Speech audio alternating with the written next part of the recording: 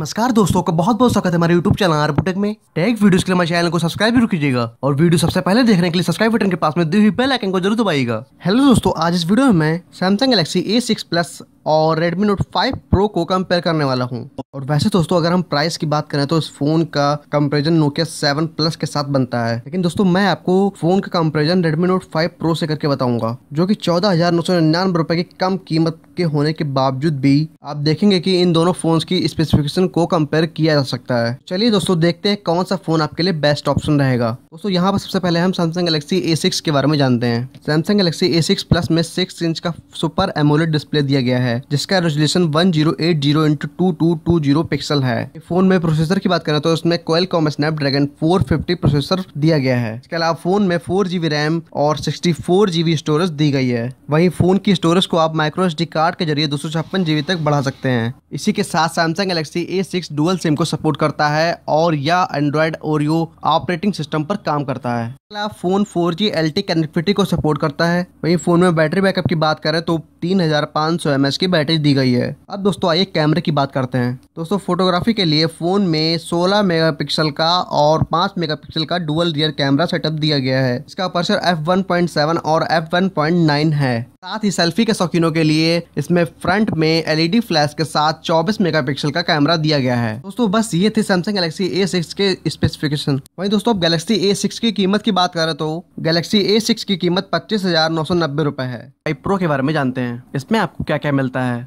Redmi Note 5 Pro में आपको 5.99 inch का डिस्प्ले दिया गया है। वहीं फोन में प्रोसेसर की बात करें तो Snapdragon का 636 प्रोसेसर दिया गया है। फोन में आपको 6GB रैम मिलेगी। इसके अलावा ये फोन iPhone X जैसा डुअल रियर कैमरा सेटअप के साथ आता है, जिसमें प्राइमरी कैमरा 12 मेगापिक्सल और सेकेंडरी कैमरा 5 मेगापिक्सल का दिया गया है। वहीं सेल्फी के शौकीनों के लिए 20 मेगापिक्सल का फ्रंट कैमरा दिया गया है। इसके अलावा फोन में बैटरी बैकअप की बात करें तो उसमें 4000 mAh की बैटरी मिलती है। इसके अलावा फोन Android 7.0 नोगट पर चलता है। वहीं फोन में आपको फिंगरप्रिंट सेंसर और फेस अनलॉक फीचर भी मिलता है। अब आइए Redmi Note 5 Pro की कीमत के बारे में जानते हैं। यहाँ पर Redmi Note 5 Pro भी आपको दो वेरिएंट में देखने को मिलेगा, जिसमें Redmi Note 5 Pro के 4GB रैम और 64GB स्टोरेज वेरिएंट की कीमत 14,999 रुपए है और वहीं 6GB रैम और 64GB स्टोरेज वेरिएंट की कीमत 16,999 रुपए है। तो बस दोस्तों आइए देखते हैं इन दोनों फोन्स को कंपेयर करने पर क्या रिजल्ट निकला है। दोस्तों अगर कुछ चीजें जैसे कैमरा और इन्फिनिटी डिस्प्ले को छोड़ दिया जाए तो Samsung Galaxy A6 Plus में कुछ खास ऐसा नहीं है।